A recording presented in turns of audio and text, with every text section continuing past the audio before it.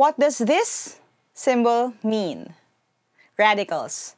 That's what we're going to talk about today.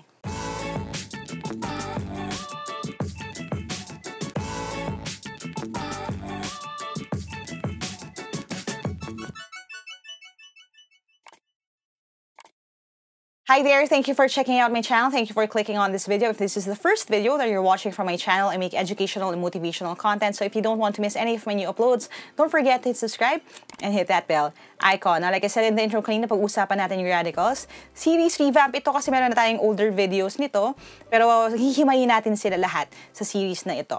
Okay? Kaya sisimulan natin sa pinaka-simula. But before we do that, just a quick little plug. If you want to help support this channel and our cause to democratize education in the Philippines, one way for you to do that is through buying our merch. So if you haven't bought yung mga shirts, mugs, hoodies, caps, and all the things that I designed for this team, you can do that by visiting shop.teamlyqa.com. Alright? Now, dun sa mga bibili pa lang, maraming salamat sa bumili na. Maraming salamat sa inyo. And again, thank you for helping me help more people through this channel. Now that we have that out of the way, I'm going to switch over sa aking presentation. I'll see you in a bit. Alright, so ito yung ating lecture on simplifying radicals. The first thing that we're going to do is talk about yung structure niya, yung itsura niya, yung parts. Itong pinaka parang checkmark na ito yung tinatawag nating radical. Now, yung line dito sa taas, which also gives us a clue sa kung anong mga numbers yung pasok dun sa ilalim ng radical na yon, we call that yung vinculum. Okay? Now, it's important to note na yung vinculum also dictates kung sino yung kasama lamang dito. Kapag may katabi itong isa pang 4 na hindi kasama or hindi under dun sa vinculum, okay, and you're answering an exam, ang ibig sabihin nun, itong 4 na to, hindi mo siya kailangan i-square root kasi nga hindi siya pasok dito. Okay? Now, yung number na nasa ilalim ng payong or ilalim ng vinculum natin, yung tinatawag nating radicand. Okay? And if there is a number right here sa taas, for example, you have the number 2, that is what we call naman the index. Okay? Now, yung index na yan, it determines kung ano yung hinahanap natin or ano yung pwede nating ilabas doon sa ating radical. Okay? And we'll talk about that dahil isi-simplify natin ito. Okay? Now, ano yung explanation dito? Again, kapag meron tayong square root na ganito, kapag wala siyang index, ang ibig sabihin ng automatic, ang index niya ay 2. And what that means is, if ito ay ifa-factor natin, and there are 2 of a kind, ibig sabihin dalawang factor na pareho yung number, pwede ko siyang ilabas dun sa payong. So, if we have 4, we can break it down, di ba? Ang square root of 4 is like square root of 2 times 2. And dahil dalawa yung 2, okay? At sabi natin, ang index ay 2. Pwede natin siyang ilabas. Okay? So, this will be equal to 2. Ang square root of 4 is 2. Now, of course, it will help if you memorize the table of perfect squares. At least the first few ones. Okay? Ano yun? 2 times 2 is 4. 3 times 3 is 9. 4 times 4 is 16. 5 times 5 is 25. But, for those of us na, and kasama ko na hindi masyadong magaling sa memorization, one thing that we can bank on is yung rules pagdating sa pagfa-factor. Okay? It's also very important pagdating sa radicals kasi we can start with smaller numbers. And the more familiar you are with them, the faster you will be. Ililink ko dito sa taas yung ating video series. Paano mo malalaman kung isang number ay divisible sa 2, 3, 4, 5, 6, at iba pang numbers. Okay? Panoorin nyo na lang siya later. Okay? Now, dito tayo sa sample natin. We have 2 options kasi. Meron tayong yung parang equation type na solving pag nasa-simplify tayo ng radical. So, if, for example, you have 16, you can do something like this. Diba? Square root of 16 is equal to the square root of, and then you have 4 times 4 is equal to 4. Okay? Or, you can also use yung factor tree. This actually comes in handy, lalo na kung kayo ay nagtitake ng mga exams na bawal ang calculator, kasi mas visual siya. Okay? It also could help you explain this to a younger student na medyo naguguluhan, ano yung ibig sabihin nun? Or bakit ko yun nilalabas dun sa payong? Now, ang gagawin lang natin would be, i-break natin yung 16 into parts. Okay? So, i-factor 3 lang natin. Ang 16 is going to be 4 times 4. And again, because ang index nito, dahil square root siya ay 2, kapag may dalawa na of the same thing or the same number, ilalabas natin siya sa payong. So again, the answer would be 4. Now notice, pareho din naman yung sagot. Okay?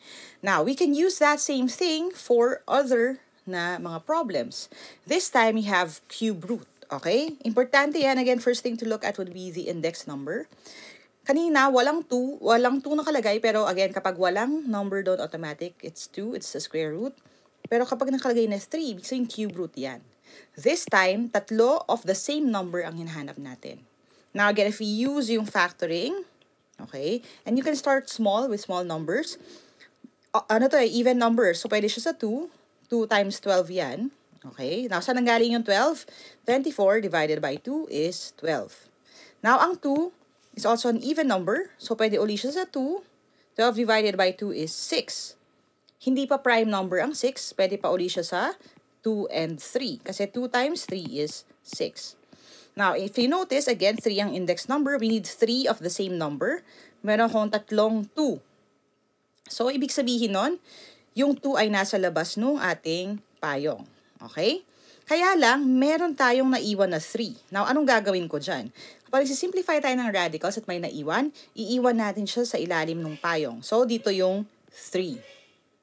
Okay? Now, anong gagawin natin dun sa index number? Dahil siya ay 3, okay, hindi natin siya ilalagay dito sa final answer natin. Now, this step right here, dito usually nagkakamali yung iba. Nakakalimutan yan. So, tama naman sana yung solution. Pagdating dito, nakalimutan to isulat. Hindi pwedeng wala yan kasi it changes the meaning of the entire thing. Okay? So, ang sagot, 2 cube root of 3. Alright? So, again, yun yung mga important steps. Alamin ang index, factor, hanapin kung ano yung mga pwedeng ilabas, and kung ano man yung naiwan, iiwan nyo sa loob. Okay? Now, i-level up naman natin siya. Paano kung ganito? 24a to the 4th b cubed. Okay, square root daw nito. Okay. Now, relax. I know some of you, kapag nakakita na tayo ng mga letters, no, medyo kinakabahan na. Pero huwag kayong mag-alala. I-breakdown nga natin ito. It's really easy. Okay. Now, again, ang first thing natin gagawin would be to acknowledge the fact na pag pinagtabi-tabi natin ito, ang ibig sabihin yan is minumultiply mo sila sa isa't isa.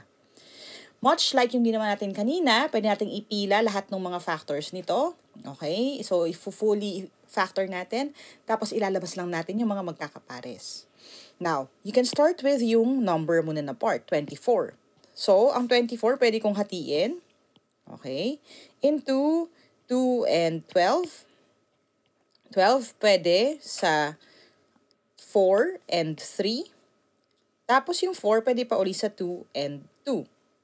Now, wala na akong pwedeng gawin dyan. So, ano kailangan kong gawin? Pagpaparisin ko yung kaya kong pagparisin na. Diba? Kasi nga, again, may 2 yan na index. Itong dalawang 2 pwede kong ilabas. Okay? So, ilalabas ko sila sa payong. So, kung ikakasa ko yung aking sagot dito sa gilid, alright, I already have 2 right here. Pero, merong tira na 2 at saka 3. So, anong gagawin ko dyan? Now, here's another thing na hindi natin nagawa kanina kasi hindi naman, walang kasama yung tira na nasa ilalim ng payong. Kapag sila ay naiwan, di ba, 2 and 3, pwede mong i-multiply yan. So, instead of 2 and 3 pa ang lalagay ko, magmumukha pa siyang 23. Ang gagawin lang natin, 2 times 3 is 6. Yun ang ilalagay ko dito sa ilalim ng payong. Okay? And nakaabang na yan. Now, paano na yung A? Now, ano ba ibig sabihin ng A to the 4th power?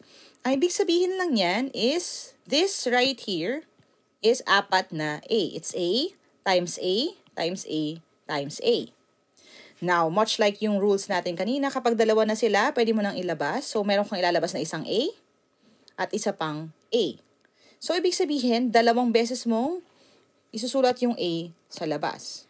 Now, para mas neat, ang A times A naman ay equal din sa A squared. Okay? So, yun yung ilalagay ko dito. A squared.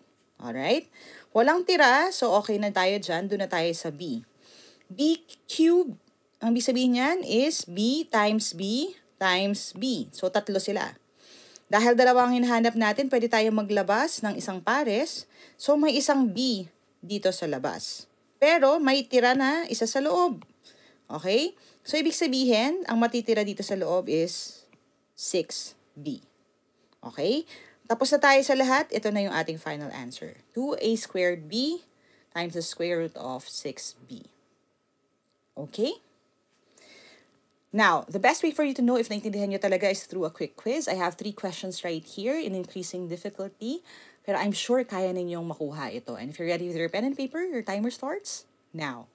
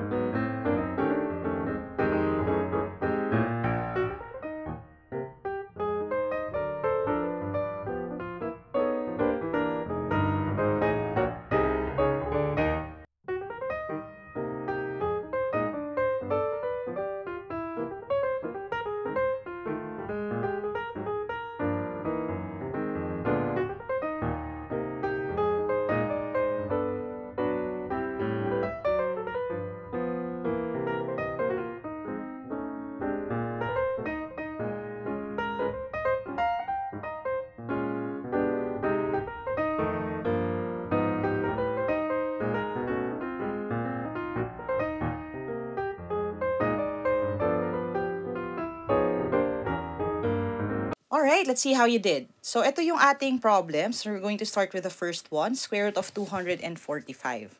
Now, what do we have to do? Again, if a factor lang natin siya. Now, if, again, napanood yun na yung ating series on factoring, mas madali na ito. Kasi alam natin, kapag 5 ang last digit, 5 or 0 ang last digit ng isang number, divisible siya sa 5. So, all I have to do now is to divide it by 5 to get yung kapares niyang number. Now, anong gagawin ko? You can use long division, okay? The more you practice it, the easier it'll be. Kung nakalimutan nyo na kung paano mag-divide ng numbers using long division, meron tayong video nun. Ililink ko na lang din dito sa taas, okay? But basically, I go from left to right. So, 24 divided by 5, that is 4. Tapos, may sukli or may remainder na 4. Magiging 45, that would be 9. Okay? So, para doon sa mga nagulan, paano nakuha yung 49? Panoorin nyo na lang yung video sa long division. Okay? Nasa description box din yung link. Now, yung 49, this is actually a perfect square. This is 7 times 7. So, dahil ito ay square root, again, meron siyang index na 2 na hindi natin sinusulat. Pares ito, pwede ko siyang ilabas sa payong. Tapos, may tira akong 5. So, the answer is 7 square root of 5. Okay? Yan ang ating final answer. Now, paano naman ito? 108b to the third power. Square root din siya. Unahin natin yung number na side. So, yung 108 is divisible by 2 kasi even number siya. 1 plus 8 is 9. So, divisible din siya sa 3, which means divisible siya by 6. Okay? So, ibig sabihin, pwede kong simulan sa 6 na agad. Na kung naguluhan kayo again doon sa line na yon, nandun din yun sa video natin sa techniques on how to know kung divisible ang isang number. Pag divisible kasi siya sa 2, at the same time divisible siya sa 3, ibig sabihin divisible siya by 6. Mas maganda kasi magsimula na agad sa malaking number para maliit na yung kasunod. Okay? So, 108 divided by 6, that would be 1, and then 8. Okay? So, 18 times 6 kasi is 108. Now, again, nakita ko na 6, clue na yan. Ang 18 kasi divisible din sa 6 eh. That would be 6 times 3 is 18. And dahil pares naman ang hinahanap natin, dahil 2 yung index niyan, meron ka na agad 6 sa labas at 3 sa loob. So, kung isusulat ko yung aking final answer, you have 6 outside, okay, and 3 inside. Okay? Now, doon na tayo sa B. B cubed daw siya. So, ibig sabihin ito ay tatlong B. B times B times B. Hinahanap natin yung pares. Makakapaglabas tayo ng isang pares. So, that would be this B right here. Tapos, meron akong sukle or tira na isa pang B. So, dito siya sa loob. So, the answer is 6B times the square root of 3B. Now, ipapasok ko dito yung joke that I make sometimes. You know, sa barkada, di ba? Kapag magkakabarkada kayo, tapos may naging magjowa, yung magjowa usually, wala na silang time sa barkada. So, lumalabas na sila dun sa payong. Naiiwan tayong mga single sa loob. So, parang ganoon yung process natin sa simplifying ng radicals. Pag nagpares, lalabas, yung mga nasa loob, magpa-party sa ilalim ng payong. Okay? So, yun yung ibig sabihin yun, 6B square root of 3B. Now, dito tayo sa number 3. So, ang parang pinaka fourth root, kumbaga, yung hinahanap natin. 4 of the same number ang kailangan para lumabas siya dun sa payong. Huwag kayong mag-alala. Again, i-breakdown din natin into steps. 1, 1, 2. Divide natin sa 2. This will give us 56. 56, pwede natin i-divide into 8. Okay? Kasi ang 8 is, ang 56 is divisible by 8. That would give us 7. Kasi 56 is 8 times 7. Ang 8, pwede siya sa 2 and 4. So, ang 4 ay 2 and 2. Tapos na natin i-factor yung factor 3. Again, 4 ang index, so kailangan 4 of a kind. You have 4 na dalawa dito. So, 1, 2, 3, 4 na 2. Okay? Lalabas siya sa payong.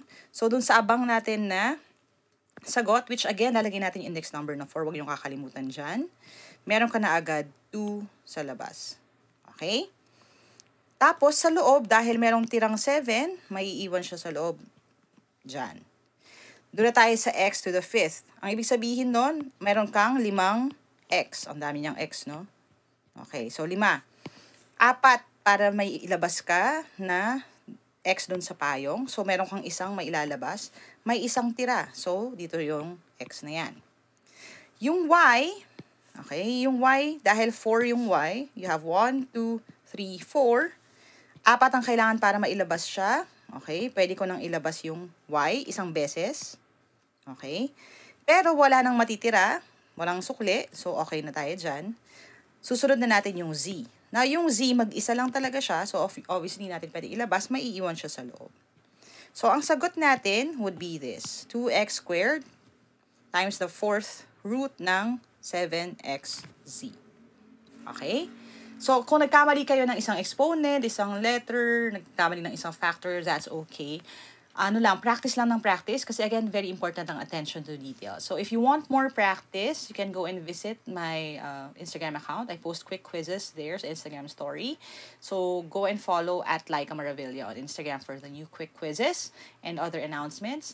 And, of course, if you want throwback questions naman, you can go to at Team Lyqa on Instagram for the throwback questions sa quick quiz and other announcements din sa mga events at iba pang mga libreng webinars that we are lining up right now.